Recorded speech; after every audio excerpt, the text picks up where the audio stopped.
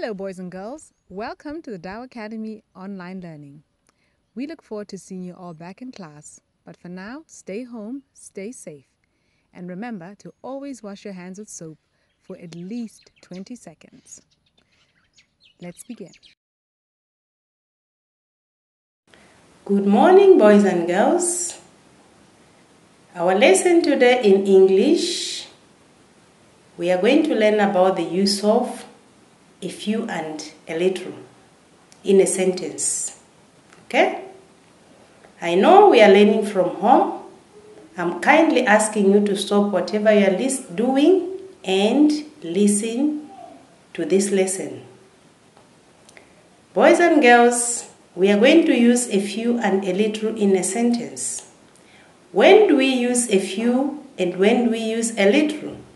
We use a few for things that we can count, and we use a little for things that we cannot count.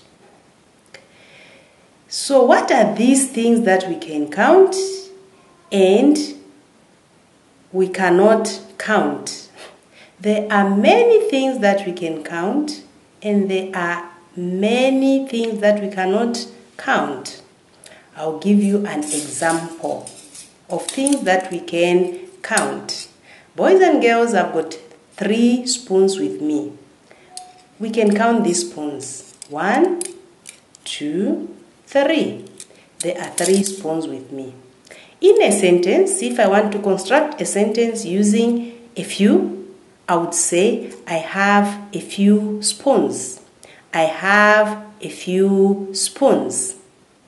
I'll give you another example of things that we cannot count.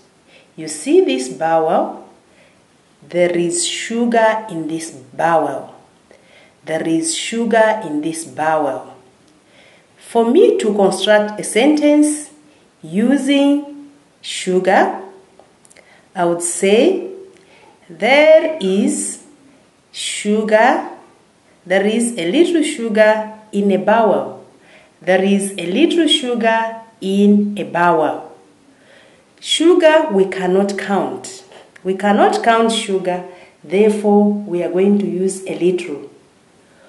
We can count the spoons, that's why we used a few spoons, because we can be able to count these spoons.